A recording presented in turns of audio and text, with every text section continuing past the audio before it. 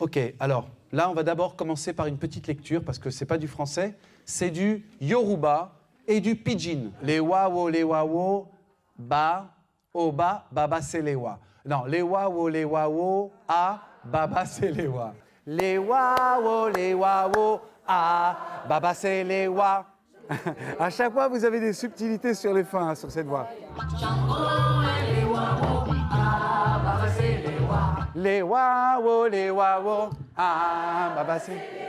Découverte de nouvelles musiques, des cultures nouvelles, c'est vraiment super bien. En général, qui fait du beatbox, de la musique traditionnelle, on est plus dans le hip-hop et dans l'électro. Donc c'est hyper enrichissant d'être dans un projet comme ça.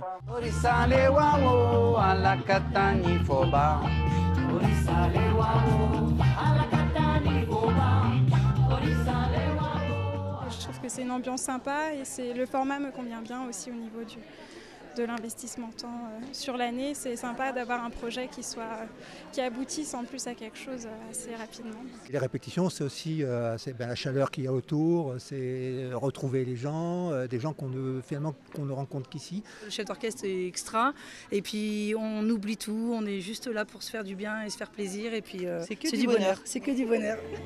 Autour de toi,